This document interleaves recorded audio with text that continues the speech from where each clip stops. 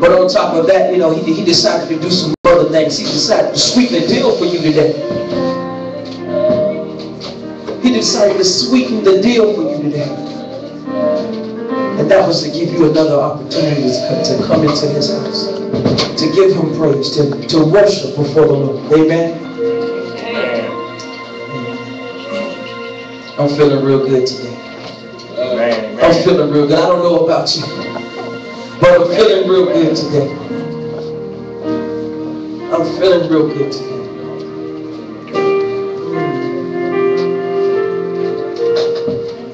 I could stay right here in this worship atmosphere all day long. I don't know about you, but that's just me.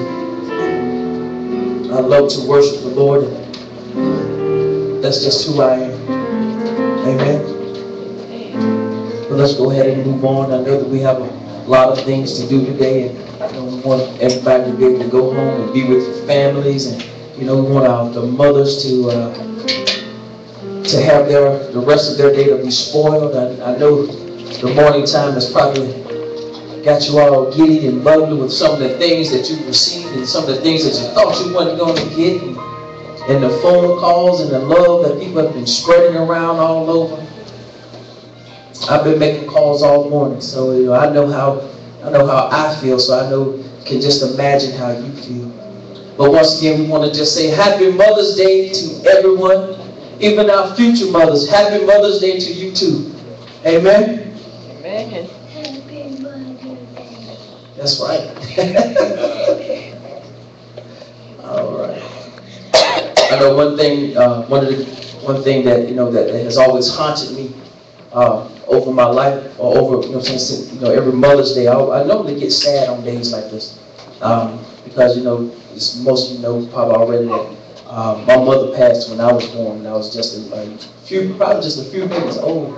And so all of my life, I've always found myself attaching myself to my friends' mothers, and and having a temporary mother-child relationship with different friends' parents, and and they've been so gracious over the years to welcome me in, and and do all they could do, to try to fill that void.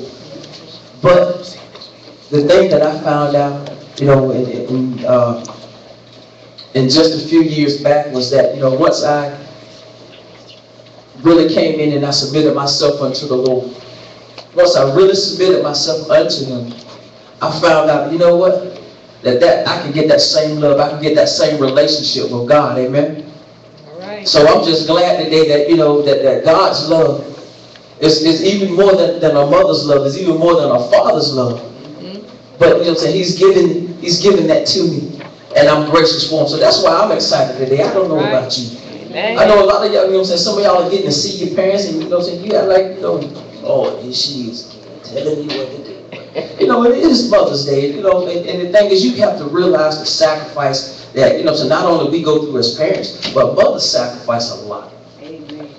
And until, I got married, and, and I really got to see firsthand, what it is my wife does. Because some mornings, I don't feel like getting up doing it, but, every morning, I know she don't feel like getting up and doing it, and she does it like clockwork every morning, puts up with the attitudes, puts up, with the I don't want to do, or what I do want to do, and, and she does it, graciously. So, I salute, my hats off, salute to all you mothers that do, even if, just like, Pastor Carmen said earlier, even if you never have pushed a child out of your womb, still, if you've ever sat down and told somebody's child not to do that, you need to get home before I tell your mama, or told somebody anything right, you're still a mother. Because that's a part of teaching. Amen. All right, let's get on to the word this morning. We're going to be coming from the book of Haggai this morning, the prophet Haggai, and hopefully we won't be before you long. This word this morning. As I was reviewing, I was looking over it, and I was like, man, this is a restoring word.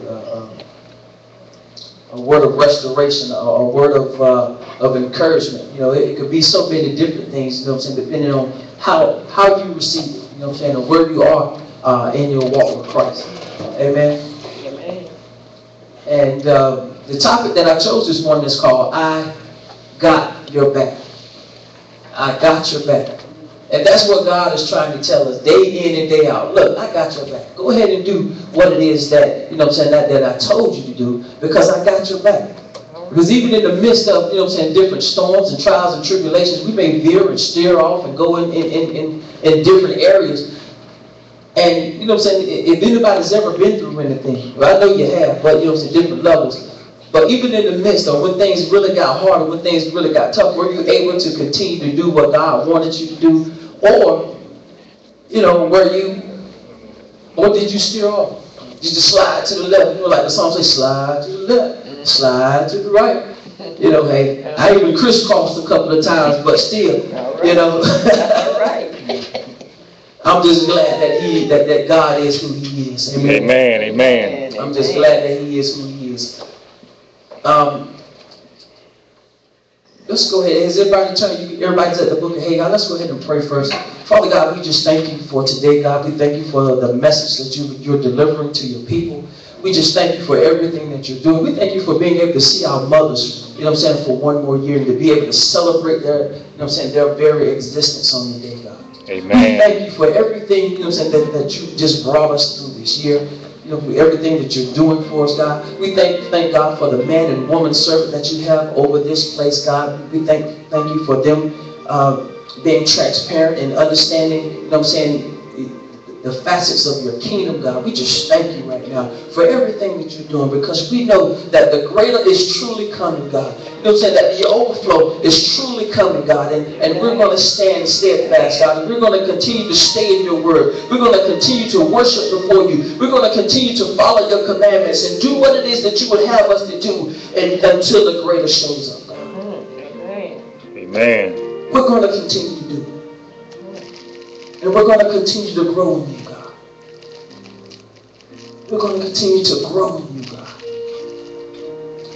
And this and all things that we've asked, God, we ask that you just once again just allow us a little more grace for this week to come. A little more mercy, God. A little more understanding, God. And in your name we pray.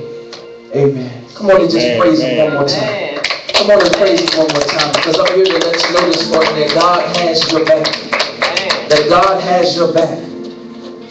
Like He really, honestly and truly has your back. There's so many ways, that He's shown us throughout the years that I got your back. But how many times have, we really either not listened to, we've either not listened to what God is trying to tell us, or what He wants us to do, or just like you said earlier, we just get right there in the pressure cooking, the thing just get too hot, and we just run and go and sit down somewhere.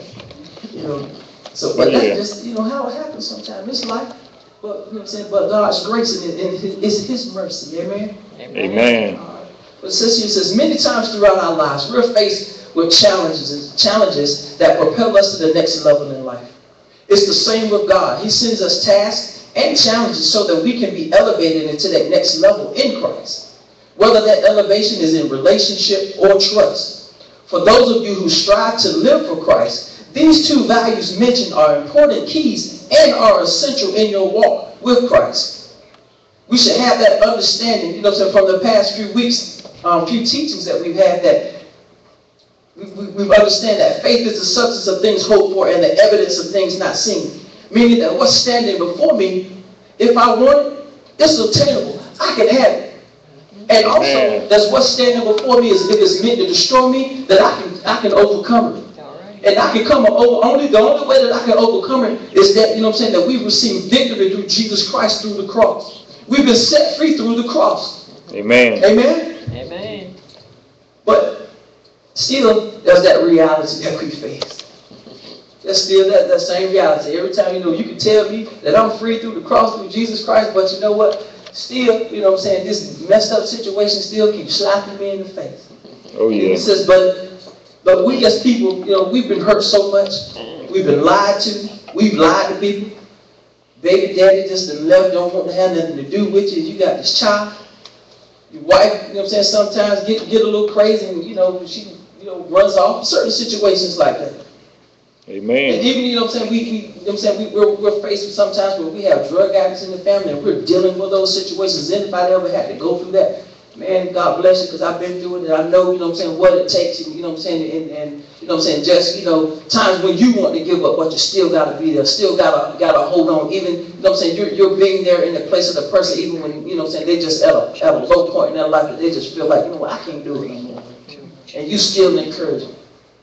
And, you know, but the thing is, after all of that, after all the lying and all the promises, God still comes back to you in a smooth, sweet voice, and he says, you know what? I'll never leave you, nor will I forsake you. Right? Amen. Amen. But then still, that's the same reality. And, you know, I remember some certain times I've asked God just like this. I've been like, really? Really? You want me to believe that mess you telling me? You know what I'm saying? But, you know what I'm saying, after all that I'm seeing right here in my face, people still lying to me. People still doing the same old nasty, crooked stuff to me. And you want me to believe it? And still God comes back and say this. He'll still come back and say, he says, you shall laugh at destruction and famine, and you shall not be afraid of the beasts of the earth. He said, I got your back. Amen? Amen. He said, I got your back. Also in Deuteronomy 31:16, it says, be strong and of good courage. Do not fear, nor be afraid of them, for the Lord your God, he is the one who goes with you. He will not fail you, nor will he forsake you. And once again, God is saying here, look, I got your back. Stop worrying about, you know what I'm saying, what it is that, you know what I'm saying, that's standing before you, because I'm going to take care of it for you. Amen? Amen. All right. But he's just been that gracious. And, you know, the more that I can look back over my life, which it hasn't been that long, you know, I'm still young, still vibrant, you know, I can still move around a little bit, do my thing. You know, but he's still been there. You know, he's still been there. He's still, you know, I can look back over my life and, you know what I'm saying, and see where he showed me, man, I've got your back. You got to believe me. All right. You got to believe me. But with that being said, let's go into the book of Haggai. Let's go into the book of Haggai. Let me, you know, pretty much give y'all a little bit of background, a little bit of history. You know, I do. Well, basically, just like a little bit of background, a little bit of history on the book of Haggai. Basically, the prophet Haggai, he came sometime after the fall of Jerusalem. And the fall of Jerusalem came when, if you can remember back, when Jesus went into Jerusalem just before he got crucified. Jesus prophesied to the people of Jerusalem, telling them that, you know, hey, you know what I'm saying, because of your unbelief, because of you not, you know what I'm saying, understanding this situation or understanding who I am and not believing in me, you're going to fall. And so basically, you know what I'm saying, where this setting is taking place, this is, you know what I'm saying, after the fall of Jerusalem. And the people of Israel probably have been out of Israel for some time. Maybe hundreds of years. You know, they've been out of the city of Jerusalem.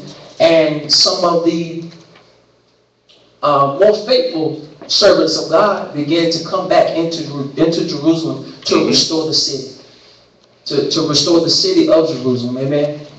And so here we are. You know, the people have started coming back, and they're, you know, rebuilding the city, and you know, everything else is around. People, you know, rebuilding their houses, and you know, they got the nice little $200,000-$300,000 houses with the pools, and you know, they're rebuilding the shops and the stores. But then the one thing that lied, what could I say? The one thing, you know, the one building, you know, that should have meant the most to them, you know, lied in ruins, lied in waste. And you know, the people, they were, you know, satisfied with the way that it was looking. You know, because they go outside of the temple the way that they normally would, and they would sacrifice, and you know, they were okay. But here we have the prophet Haggai comes in, and he begins to prophesy to the people. I'm going to read down from verses 1 through 5, and then we're going to stop, and then we'll talk from there.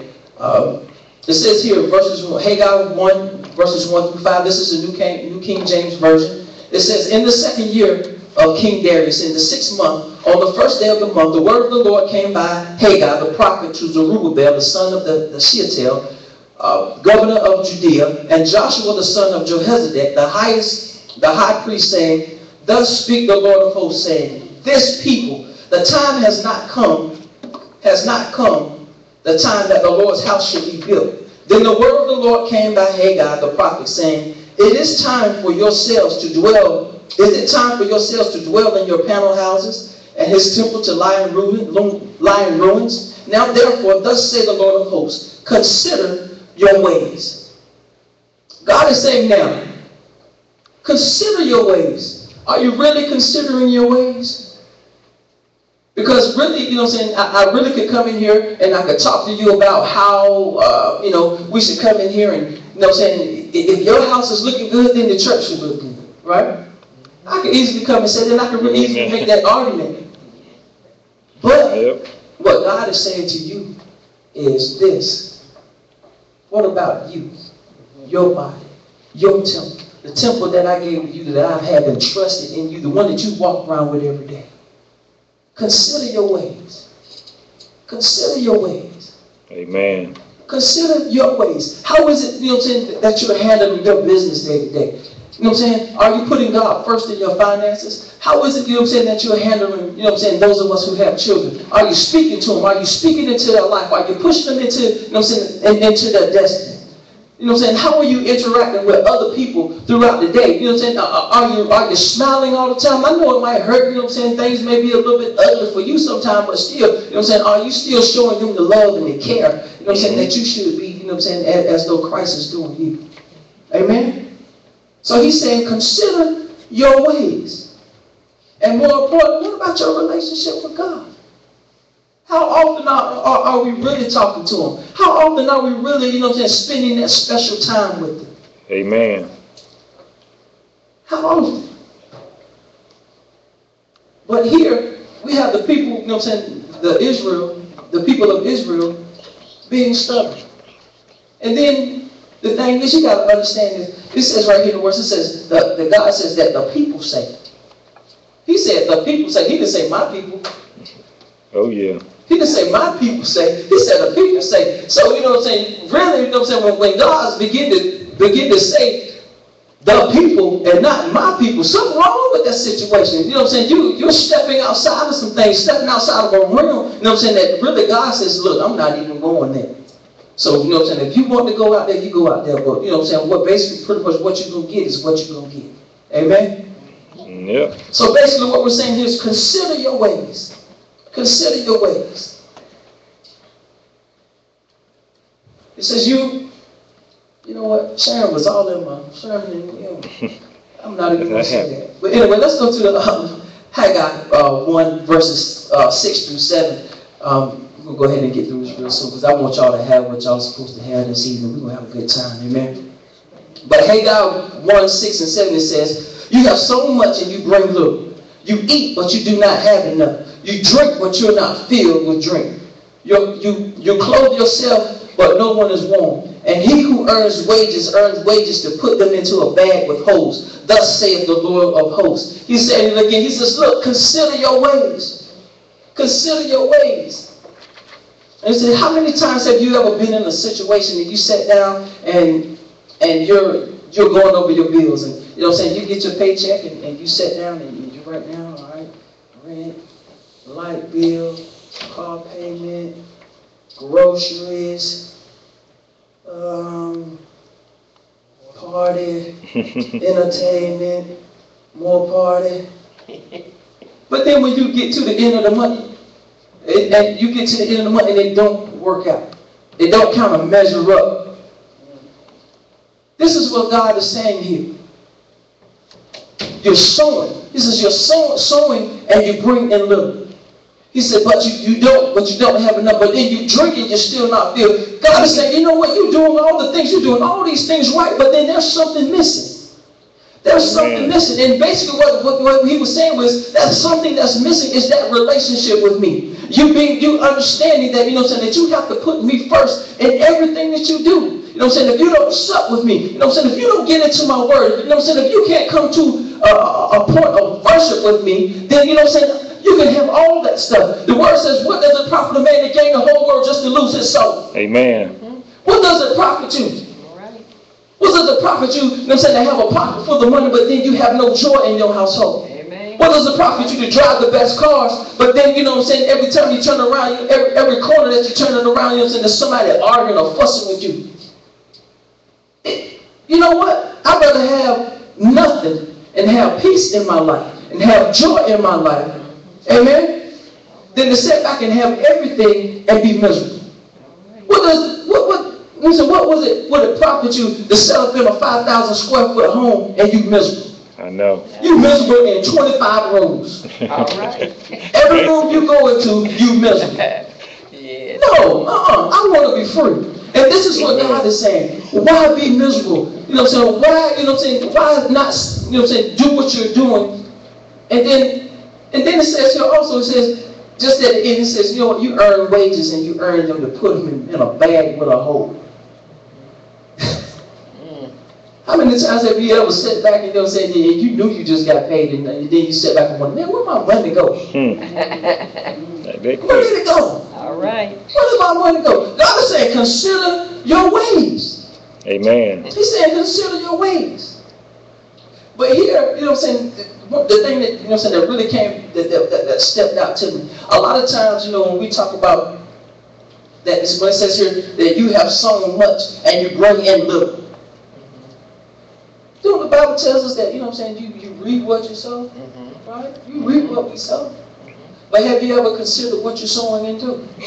Go ahead now.